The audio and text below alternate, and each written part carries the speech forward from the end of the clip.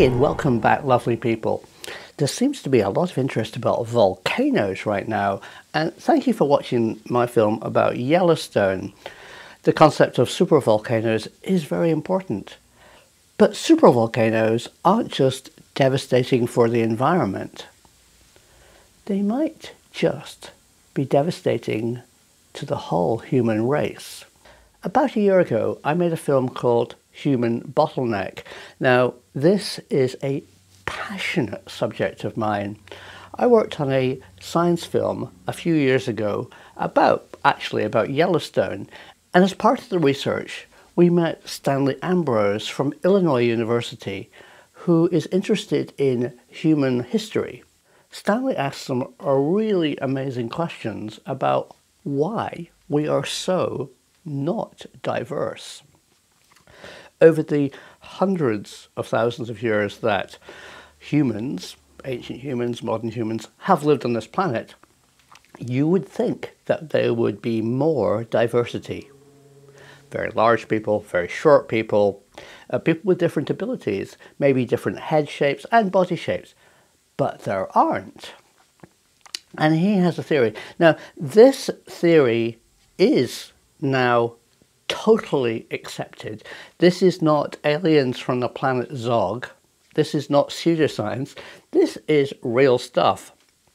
What I'm going to do today is replay my film on the Human Bottleneck, because very few people watched it, which is a shame, and it's really important. Now, occasionally as a filmmaker, and not really as a scientist, I mess up. So anything that you see in it that you'd like to ask questions about, or you think I got something slightly wrong, please write a comment below, because that's the point of this channel. Two things. One,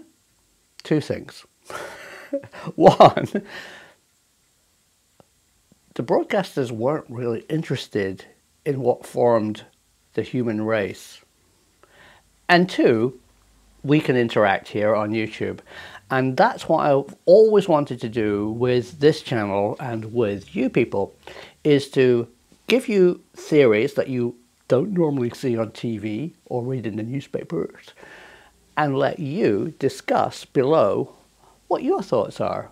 And it's working really well, so thank you for all your loyal viewers. Let's try and build the viewership up a bit more. I actually need to have more viewers to make this channel more self-sustaining, or consider supporting me on Patreon. The Patreon money goes towards films or feeding Wallace the goat. Both are good. Anyway, sit back, don't relax, and watch this film I made a year ago called The Human Bottleneck. And it starts off talking about volcanoes, but then it talks about you. On the 15th of April, 1815, Mount Tambora erupted in Indonesia. The effect of this eruption were felt all over the world. In Europe, people experienced a year without summer. Rivers froze, crops failed, and the planet was plunged into a time of unexpected cooling. Mount Tambora was a pretty normal volcano. The cooling effect was caused by ash ejected into the upper atmosphere. This reflected sunlight and caused a sudden and surprising cooling effect. But this film is not really about volcanoes. It's about us, the human race. Humans have been on this planet for 6 million years. We first evolved into our upright walking shape we have today in the east of Africa. Slowly humans evolved characteristics that helped us survive. Bigger brains, stronger hands that can manipulate tools, and the ability to be creative. Over these millions of years, evolution must have made many successful variations of the human form. But today we are all incredibly similar in shape, height, and abilities.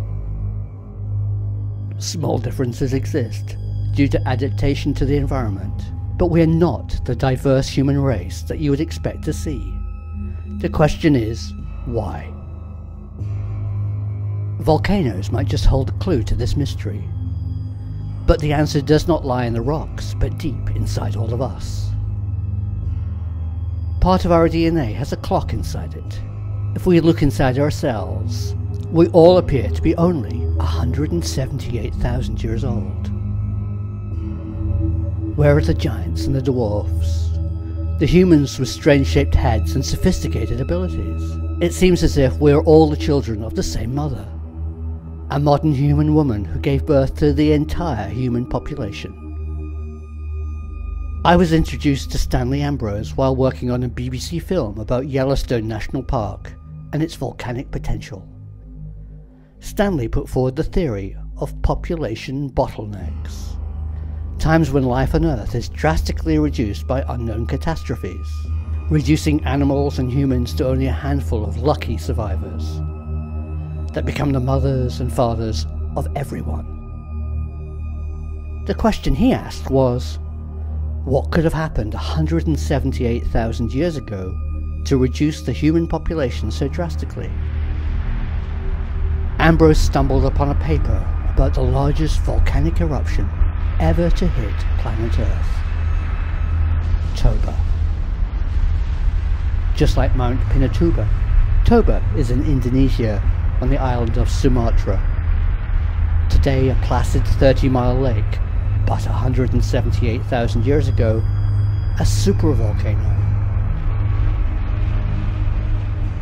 A supervolcano is unlike any other type of eruption. Instead of a classic volcanic cone-shaped mountain, these monsters erupt when the ground sinks into a massive pit of molten lava. Hundreds of times more powerful than conventional eruptions, and spewing out so much gas and ash that they not only cause a year without summer, but maybe 100 years of volcanic darkness. Their effect would kill all vegetation and animals on the planet, with only a lucky few finding sanctuary from the devastation. This bottleneck reduced our diversity and wiped out human abilities we have long forgotten. Ambrose thinks modern humans survived partially because they helped each other. He calls this a tribal response. The humans that died organized themselves into troops. A troop is a close-knit group that does not cooperate with neighbouring groups, and so fail to share resources and knowledge.